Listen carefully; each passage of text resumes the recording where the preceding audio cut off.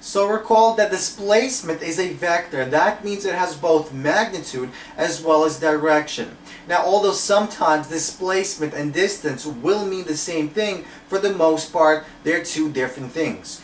Distance is the actual path our object took, while our displacement is the net path our object took. So let's look at the graph of displacement in meters versus our time in seconds that it took our object to displace some given amount of meters. And let's look at the period from 0 seconds to 20 seconds. Let's see what the curve can tell us about our object's motion. So from 0 to 20 seconds, we have a positive straight line, and that means our slope stays the same at this period, at this interval. And that means, since our slope is constant, that means our velocity must be constant. Because what this slope tells us, or what any slope tells us on displacement versus time graph, is the instantaneous velocity, the velocity at some given instant of our object. So if we try to find the slope of this graph, we have to do it by finding change in y divided by change in x. So we go from 0 to 40 and from 0 to 20 seconds. So to find the slope, we simply divide our y final, which is 40 meters, divided by 0, or minus 0, divided by 20 minus 0, and that gives us 40 meters divided by 20 seconds for our change in y over change in x. And so our velocity at this point on this interval is 2 meters per second in the positive direction. So if we define our positive direction going this way, that means from 0 to 20 seconds, our object is moving in the positive direction, going this way, with, with a constant velocity of 2 meters per second.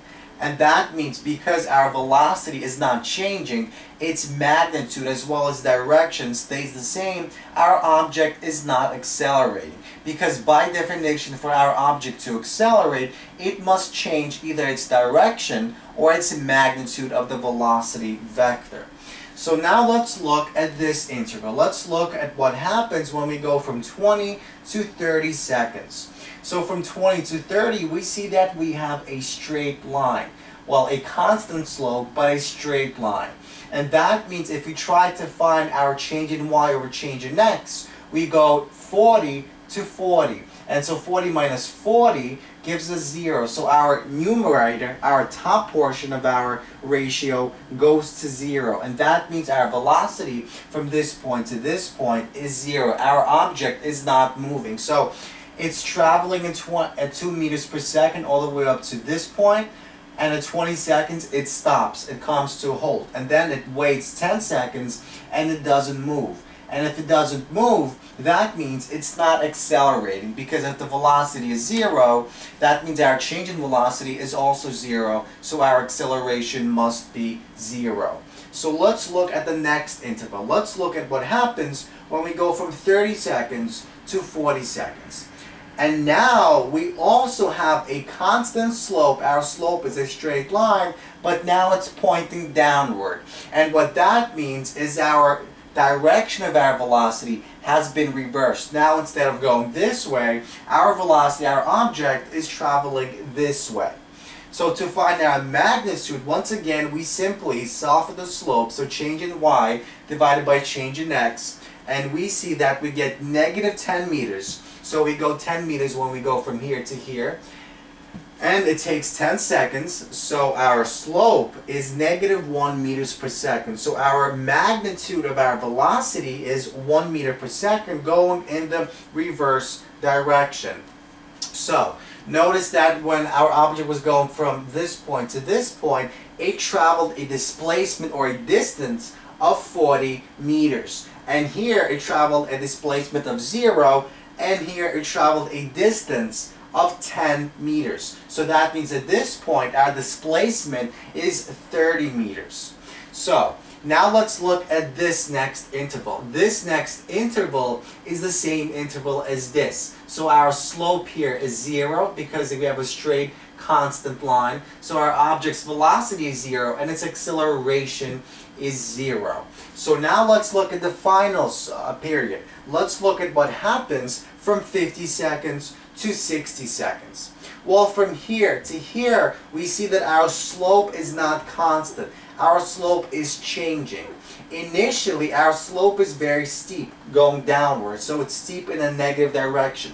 And that means our velocity is no longer constant. Our velocity is changing this entire time. So initially our velocity is very high, is very steep, and then it goes and goes and goes and becomes and levels off. And what that basically means is that our object is in fact accelerating, because both its direction as well as its magnitude of the velocity, of the instantaneous velocity, is changing at every given point in time on this interval from 50 seconds to 60 seconds.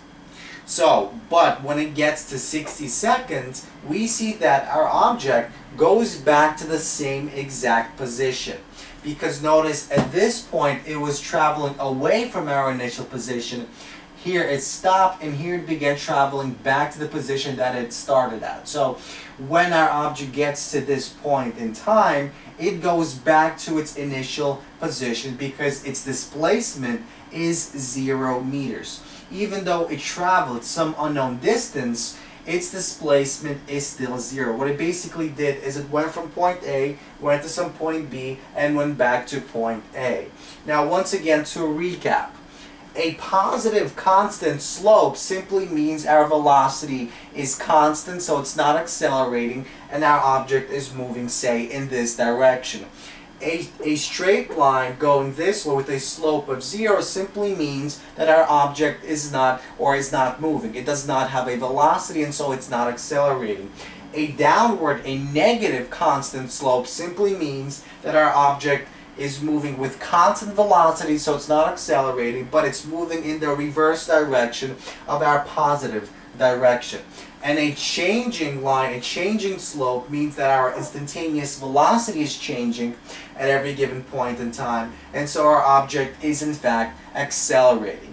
Now note that our area of this does not represent anything. We'll see in a second that in other graphs the area does represent something, like for example displacement or distance traveled, but in this case this area, or taking the area of this of the inside region of this curve, does not actually give us anything useful.